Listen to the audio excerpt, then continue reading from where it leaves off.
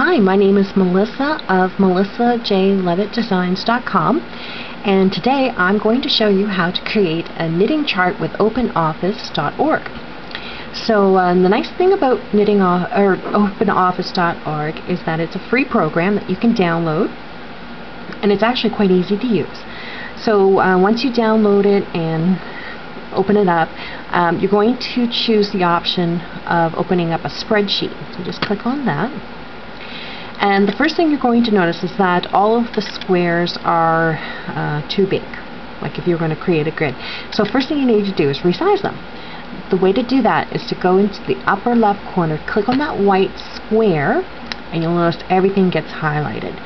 So if you move your cursor to your between the A and the B, you'll notice that it becomes a line with two arrows on either side. Just simply click and drag to the left. There we go. Looks pretty good.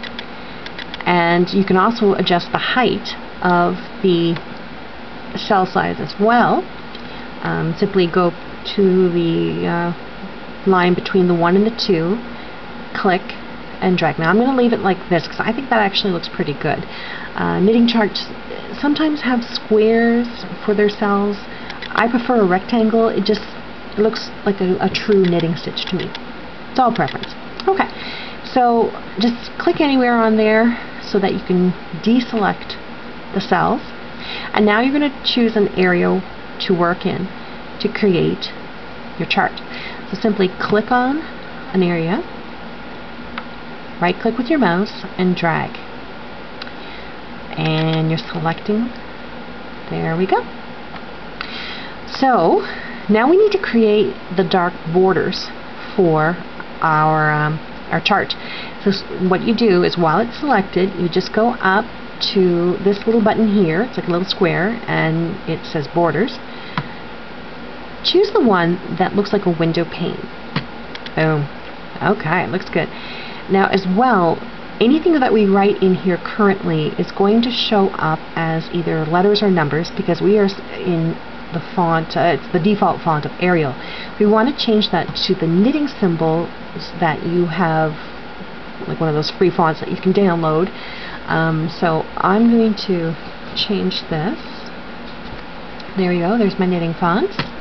I'm using Knitting Symbols by CET, and as well I want to have all of my symbols centered in each cell. So while it's still highlighted, I'm just going to hit that Align Center Horizontally button. There we go. Okay, so I'm ready to work there, but I do want to add something else. I want to add a round count column or a row count column. It just makes it easier for people to follow your charts. So I'm just going to move over 1 from my grid, and I'm just going to simply type in the number 1. There we go. Above that, I just clicked on the next square above and I type in the 2. Alright, now this is the part I love. Go back to the 1 and highlight it just by clicking on it like this. Right click while it's highlighted and drag up to the 2. So now both of those 2 squares are selected. If you move your cursor over this little black box right there, your cursor becomes a crosshair. Click and drag up. Watch this. Isn't that neat? Awesome. Great.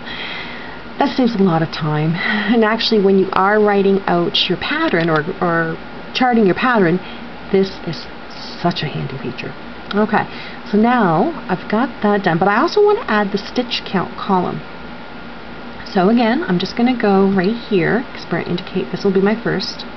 And as you know, charts read from right to left.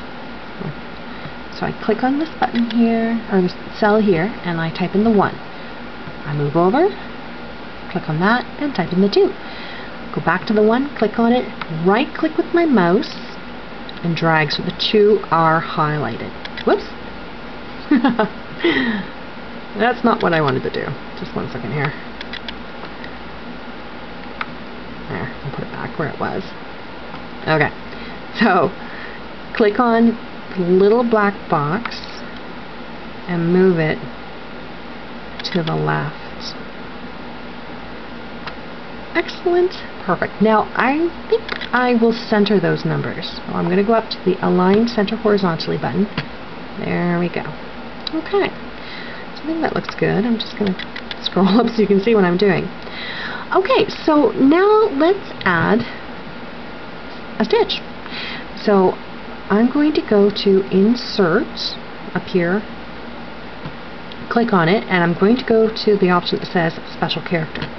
This brings up my window where I can see the majority of my knitting symbols.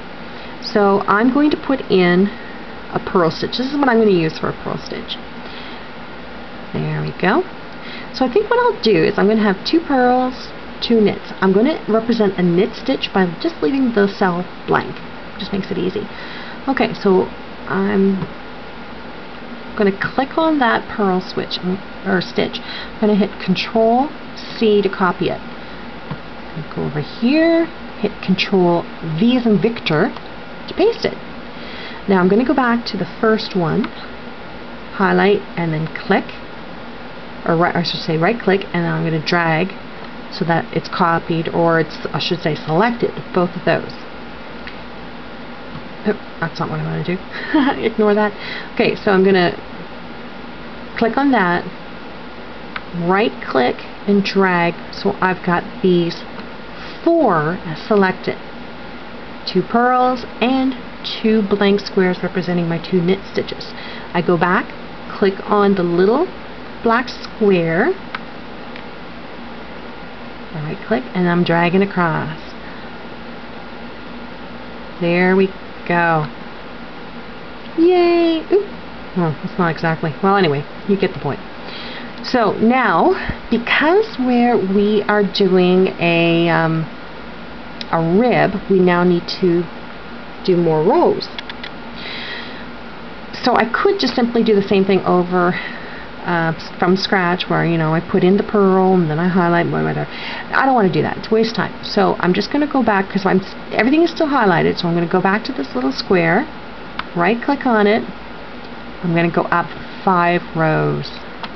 Beautiful. Great. Now I've got my ribbon, so I can now start to chart my pattern repeat. Isn't that cool? And it's such a handy feature, and when you're done you can save it, and when you want to add it to your template that you're writing up for your pattern, which I'll also do a video tutorial of that later, but you just simply highlight like this, hit Control C to copy, and paste it into your other document. Works perfect that way. Because I know some people have tried to create they create their chart, and then they hit this PDF, export directly as PDF, and you get like tons and tons of sheets that come with it, because this is sheet 1, but you see down here, oh my, there we go. No, we don't want that. We just want this chart. So the simple thing to do is just to highlight, copy, and paste. That's what I do, and it makes life easier. Alright, so if you liked what you saw, or if you didn't like what you saw, leave a comment in the comments field below, or email me at mjlevittdesigns@gmail.com. And I'm Melissa Levitt of Melissa J. Levitt Designs, and thanks for watching.